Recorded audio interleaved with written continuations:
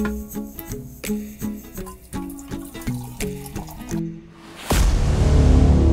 what's up everyone? I'm Joelle Anthony and I am here with the one and only Robert Anthony. And together we are Living with Rob. The most attractive couple on the internet. Hey, you want an Oreo? Sure. Really? I was thinking you would say no, so I didn't want to share. I don't want the people to know that I will say no. All right, have an Oreo. Let's have Oreos and coffee. Thanks to my mother. Great. Hey, happy Valentine's Day. Yes. This is our Valentine's Day message, and I have a couple of thoughts as it relates to Valentine's Day that I just feel compelled to share with you, our subscribers and our viewers. And I think that you're going to love what I have to say, and I'll explain why. Grab a cup of coffee. We're going to make this short. Or cup of tea. Whatever you drink. Oh, that's good. For those of you that don't know, I have spent had spent my entire lifetime in the retail flower business. And from the time I was 7 years old, little tiny guy, I was stripping and wiring roses at my dad's flower shop in the basement. It was such a dump and such a dungeon. It was just crazy. And it would be flooded with water. We'd be traversing through water all the holidays and everything. So a lot of fond memories, though. I look back with a lot of fond memories of growing up in that flower shop, and very much like the Bob's Burgers parody on small business. And it was great, but I grew up in this business, and this is going to be literally my very first Valentine's Day sans flower shop.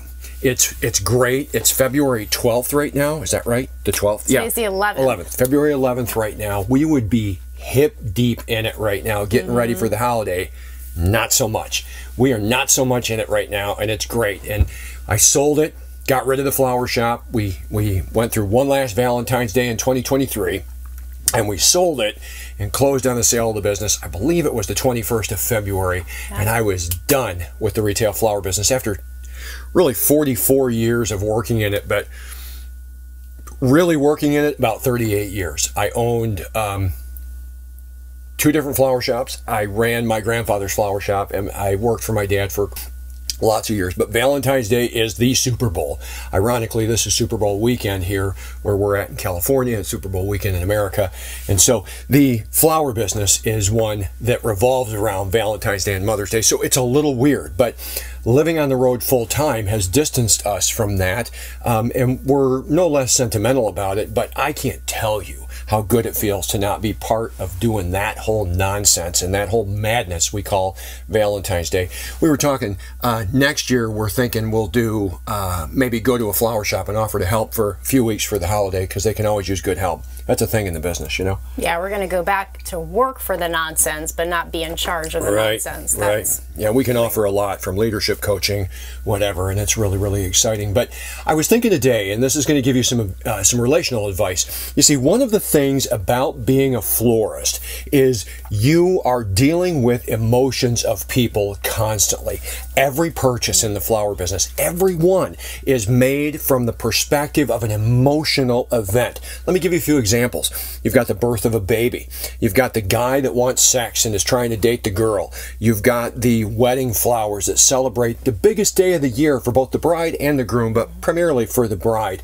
You've got anniversaries. You've got get out of the doghouse. You've got sympathy, the loss of a loved one. You know, the florist is there with you from the day that you're born until the day that you die. Yeah. So it's a privilege to be in the flower business, and in some respects, for that reason, I sort of miss it. But in other respects, this whole living on the road full-time thing has really put into perspective for me, and I think for Joelle, what really is important. And so, you know, relationships are really important. And so today, we watch church online, and the pastor was given a message, and of course it's about, they're in the series about sex and marriage, and it was talking a lot about not getting divorced based on Corinthians, right? And so throughout the process in the passage, And this is where here comes the Valentine's Day advice for all of you in relationships that are out there. I know that you're going to appreciate this. I promise you will appreciate this. And I speak from significant levels of expertise and experience watching thousands of couples evolve in relationships over the course of my floristry history. Okay, so that's the premise here. All right, so just so we can establish me as an expert. All right, ready? Okay, here we go. Because this is what happened in the message today. So the pastor is talking about building a successful marriage and how to do that. And I'm not going to get into all the details. True to form, because we're at Valentine's Day. You got to start taking a swipe at the Hallmark holidays. You know, I'm not one that participates in the Hallmark holidays. You know, get the card, get the flowers, blah, you know, marginalizing flowers. Now, I've delivered flowers, and I've got a book in the works called Men Want Sex, Women Want Flowers. You do the math. I know what I'm talking about. You go out and deliver flowers for a week with me, and you will see just how valuable flowers are to the female, to any woman, right? So the pastor goes on and talks about kind of devaluing flowers, but if you really, really, really want to bless your wife, you know, this is what we're going to do in my house for Valentine's Day. We're going to sit down and we're going to pray over my wife, and we're going to tell Jesus the 10 most valuable things that we see our wife for, and we're going to pray about it, and we're going to give it to the Lord. And then he made a comment about how, you know, and then you're not having to spend a lot of money. Spoken like a true cheapskate. Bottom line, you're a cheapskate. And you're covering it up, and I'm going to pray and give you a bunch of good words with the Lord, so we're going to be righteous in his eyes. So in joking about this, okay, I'm joking some, okay, this is the model that I've seen often in the church. Cheap. Now, most men will immediately go back to getting flowers after all of their attempts to be cheap don't work with their wife. And who do they call? They call the florist to try to fix things to get out of the doghouse. That's the truth, because I've watched it for 38 years, okay? So you can try all your cheap stuff all you want, and you can try to marginalize flowers all you want, but the fact of the matter is flowers work. And I'm going to talk about love languages a little bit. So my love language is words of affirmation. Her love language is gifts. And some quality time, but mostly gifting is what her love language is. So if your wife's love language is words of affirmation, she will appreciate, more than likely, your attempts to be cheap. And that meaning, I'm going to sit and talk with you via prayer about all of the things I appreciate. For her love language is words of affirmation, that's going to work out great for you. It's going to work out great for her.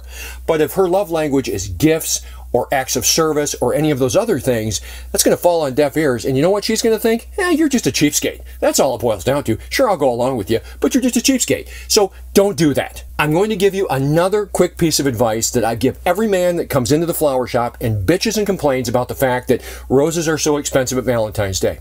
If you don't like spending a whole bunch of money on flowers at Valentine's Day, because they are outrageously expensive, I'm not going to deny that. You know, you can't believe the prices the florist has to pay for roses compared to what they normally pay. If you send flowers, not because you're in trouble, not because it's her birthday, not because it's her anniversary, but 4 times a year, once a quarter, if you sent flowers for nothing other than to say, I love you, I appreciate you, I think you're the greatest thing that's ever happened to me, you're off the hook for Valentine's Day. I promise you. There will be no question about the fact that you didn't spend money on flowers for Valentine's Day, and instead you will have earned so much goodwill over the course of the year because you bought flowers when you did not need to, men. I want you to hear that. When you did not need to. Not Mother's Day, not Valentine's Day, not anniversary, not birthday, none of that. You can revel and glory in your cheapskatedness and not have to buy it when the flowers are the most expensive. And instead, you're telling her, I was actually thinking about you today for no other reason than I was thinking about you. There's nothing behind it other than I was thinking about you. You want to get better sex? You want to have a great sex life? Start thinking about your wife in those terms. I promise you, speaking as a florist that knows these things, that's the magic. I have talked to hundreds of women. out in the field delivering flowers, and the majority of them will attest to this very fact. If you're sending flowers because you have to, you're doing it out of obligation. If you're sending flowers because you have no other reason than to say, today you were on my mind, that woman will be yours for life, and you will have a better sex life than most of the rest of us on the planet. Guaranteed. I promise you that. That is a fact. So pretty much send the flowers just because. Yeah. So happy Valentine's Day to you. And I hope that it inspires you to maybe rethink the way that you're doing things. And quite frankly, not be that guy. Let me ask you a question. Or girl. Would you like it if I said, you know what we're going to do for Christmas this year? We're going to sit around the fire and we're going to pray over you and lay hands on you and tell Jesus all of the things that we appreciate about you and how you're a gift to us. Would you like that? It depends on my mood. Okay. Depends. So. Depends how the intensity of it, you know? What do you mean? Like speaking in tongues praying? No, I don't know. For me, it will depend on my mood. I think if it's done... And you get no other gifts. You get no other gifts. That's your gift. You're saying that, yeah, that seems like it'd be good. I think personally that should be like on a regular basis, just because you want to as well. It shouldn't be, well, here is your gift. This is your gift. I think out of the blue, if I came out of the shower one day, you'd be naked. I'd like that part. I'd like it if you came out of the shower. Have went there. No, I like it if you come out of the shower, like what you just did, naked, and said, hey! Then you can put your hands all over. Yeah. Yeah. Lay hands on me now, right? Yeah. How you like me now? But that's yeah, but I don't know.